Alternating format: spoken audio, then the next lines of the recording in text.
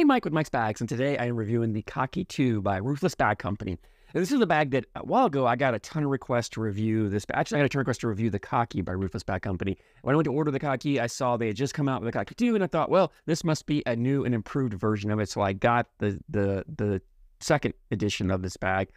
I probably should have stuck with the original, and I'll get into that, why I think that is here in a moment. And I'll try to explain to you what I think the difference in the two bags are from, I've never thrown the original Khaki. I've just thrown this one, but I'll try to explain what I think from kind of reading some stuff on their website, as well as getting feedback from players, what I think the difference of the two bags. Let's go ahead and dive in. Let's break down this bag. We'll start with materials. This is it's a carpet bag. This carpet material here, the slow side, I'm pretty confident it's the exact same as what Ultra uses on the Viper are. It looks identical to it. I've done quite a bit of comparing to the two.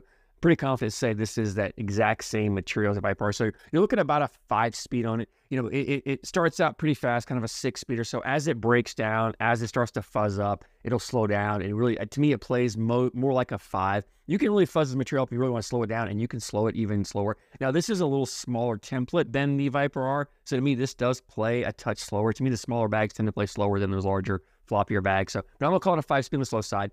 Fast side, this is the same fast side they use. This is the Pro Sniper Viper Deadhead fast side. 9-speed material, crazy fast, you know, great for pushing, collecting. It's a wonderful fast side material. So we're looking at about a 5 and 9-speed bag. The fill in here is, I think it's a mixed fill. I feel like I feel quite a few beads in here, but there's also what feels like some flat fill. So I think it's a good mixed fill. I like the way the fill feels in here because you still kind of get a nice hand feel to it.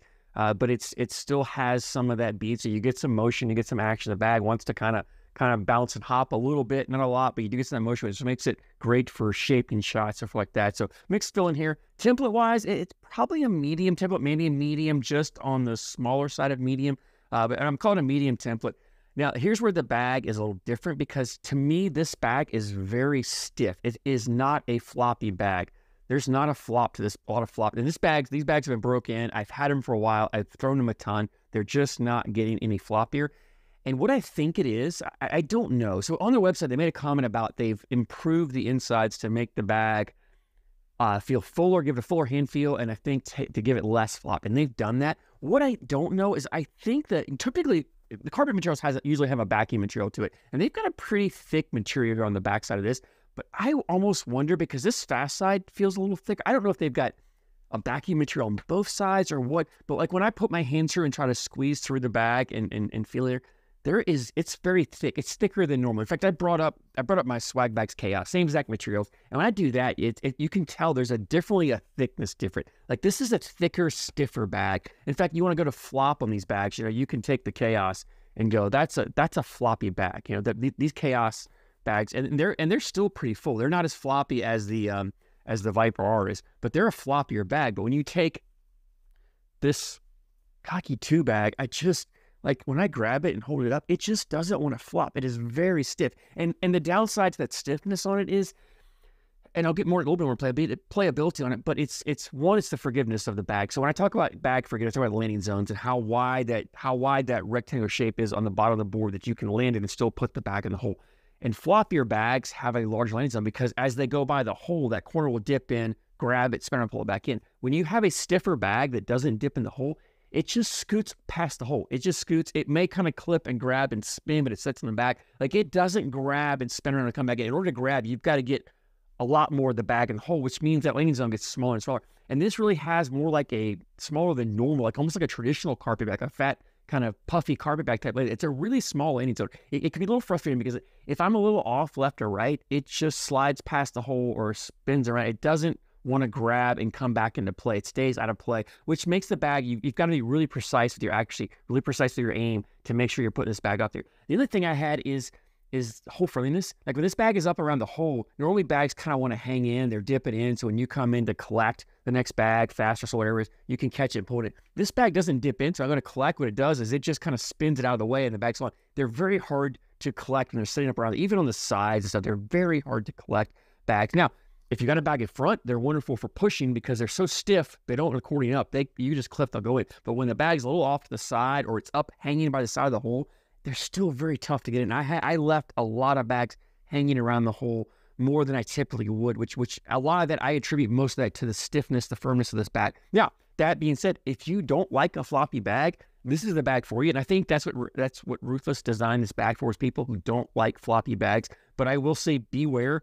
You've got to be very precise with your aim if you get a bag like this that's this stiff, because it's not that forgiving around the hole. And it was very frustrating to me. And that's where I think, from reading and talking to people, I think the original Cocky is a floppier bag. I don't know if it's a larger template, but it's a little bit looser, floppier bag. And I think when you get that looser, floppier bag, you gain more of that forgiveness, you gain more of that hole friendliness. So let's go ahead and we'll jump more into playability. So I really start talking about that some here. But the play of this bag is, it's a bag I found, for me, it's a bag I just wanted to run bag after bag after bag in the hole. And like I said, it's a collectible bag you throw in front. But the problem I had with throwing blocks on this is the bags just, I don't know, I felt like because they pushed, a lot of times I would push bags out of the way more than push them in the hole. Now, if I had a blocker up at the hole, I could take it in. But if I had a level 2, level 3 blocker, and I would try to come in, especially slick side, and collect, what was happening is it would shove the bag out of the way. It didn't want to push through the bag as well. So it became a little tougher to collect. And again, you pushed them up and got them near the hole, they still were very difficult to collect. So I found, for me, I didn't want to leave a bag to chance to have to collect later. When I had a bag to collect,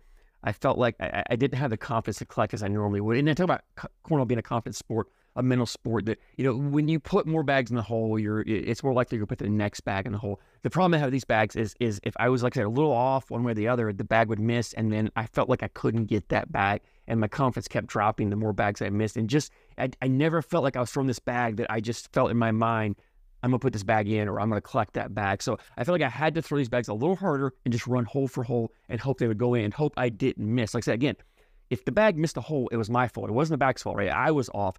But when you get some of these, there's some bags out there that are just forgiving enough that even when you're off, they go in the hole. I love throwing those bags. This is not one of those. I struggled to throw this. It's not a bag I enjoy throwing. It was a bag that, honestly, I've taken this bag out probably 4 or 5 different times to do this review. And every time I go to throw it, I just didn't feel right throwing it. I just couldn't figure it out. And I thought, okay, you know what? Maybe it's me. I grabbed a different bag. It felt right. I'd do that review. And after about the 5th time or so, I was like, you know what? Maybe it's not me. Maybe it's the bag. And so I went ahead to the review. And trust me, these bags have been thrown quite a bit. They've been broken in. They've been treated like the materials. I don't think they're going to soften up. I don't know. Maybe you throw them for another 20 hours. Maybe they will soften up some. I think this bag is designed to be a stiffer bag for people who don't like floppy bags, which is not me. I like a floppier bag for the most part. So again, if you like a stiffer bag, maybe you like the Cocky too, I would recommend, if you're going to get one of these, try the Cocky. Maybe I'll get a set of those down the road at some point to try out. Right now, I'm just, at this point, not real happy with the Cocky 2. I'm not going to recommend it to you guys for all the reasons I said. I think there are better bags out there. Even if you don't like a really floppy bag, I think you can still get a bag that has some flop to it that's going to play a little better. Leads me to availability of these bags. Ruthless Bag Company does have a website. It's ruthlessbags.com. Put a link description for you guys. These bags are $80. I believe that the Cockies are $80. They do have the ACO stamp on them. I don't know if I mentioned that. So they are ACO stamped. They're $80, and it was like $10 shipping. So $90 all in for these bags. I think the regular Cockies are like 75, I guess. So and I don't know if they're keeping the Cocky lineup or if this is going to be the new bag. I don't know. At the time I bought these, I thought this was going to replace the Cocky, but it looks like they're still available, and I bought these several months ago. So I don't know. But anyway, $80 plus $10, $90 all in, shipped to you. So check them out, ruthlessbags.com. If you've thrown these bags, or if you've thrown the original Cockies, I'd love to hear your feedback. Whether you agree with me or not, what if you like them, I really love the people that you like them and what you like about these bags. Because I wanted to like these bags, I just struggled to do that. So anyway, I thank you guys so much for support, and I thank you for watching.